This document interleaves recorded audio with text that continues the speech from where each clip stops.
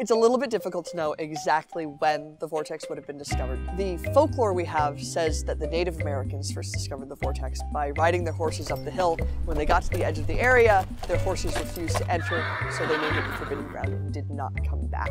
It was sort of rediscovered once we had the prospectors coming up and down the west coast. They came to Gold Hill and they began to run into problems weighing the gold out, getting construction to work quite right. So one of the mining engineers contacted his friend John Lister. He said, "You're a mining engineer, you're a physicist." He said, "You need to come out here and check this place out. I can't make heads or tails of things." So Lister moved up here around 1914 and began doing experiments in 1915. He eventually was able to open the place up as a tourist attraction with his first theory in 1930.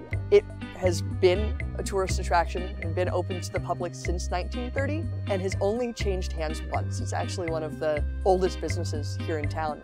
You can expect to see things not working quite the way you would expect them to. The most notable aspect of what we do would be the height change, which is just one small part of the phenomena that occurs, but is definitely the most noticeable. You go out there on a level platform and you will actually change in size from one end of a level platform to the other.